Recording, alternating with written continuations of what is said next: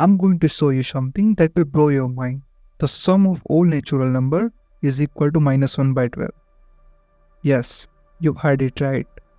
How is this possible? And what does that mean? Let's find out. But before we dive into the proof, let me ask you a simple question. What is the sum of all natural numbers? You might think that the answer is infinity, because there is no end to the natural number, and you would be right in a sense. But there is another way to look at this question, using a technique called analytic continuation. Analytic continuation is a method to expanding the domain of a function beyond its original definition. For example, the factorial function denoted by n factorial is defined as the product of all positive integers up to n.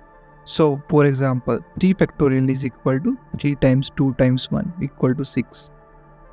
But what if we want to find the value of factorial function for non-integer like half?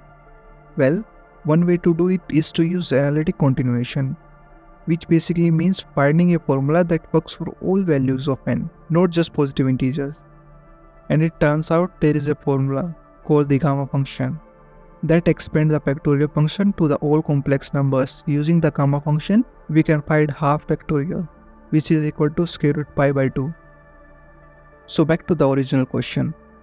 What is the sum of all natural numbers? Can we use analytic continuation to expand the sum function to the non-integer and find out the value of infinite sum? The answer is yes, and the technique we used is called Zeta regularization. Zeta regularization is based on special function called Riemann Zeta function. The Zeta functions take a complex number s as its input and returns another complex number as its output.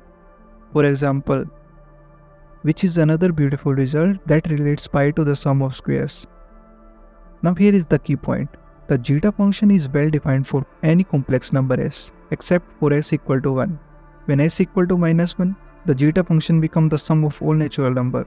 Using analytic continuation, we can find a formula that works for all values of s, except for s equal to 1, and use that formula to assign a value to the Zeta function at s equal to -1. This value is called regularized value. The formula is... Don't worry if you don't understand what that means.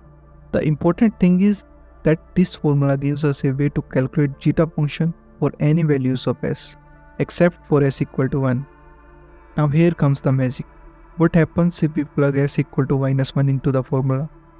Well, we get this, which simplifies to Zeta function at s equal to -1 is -1 by 12.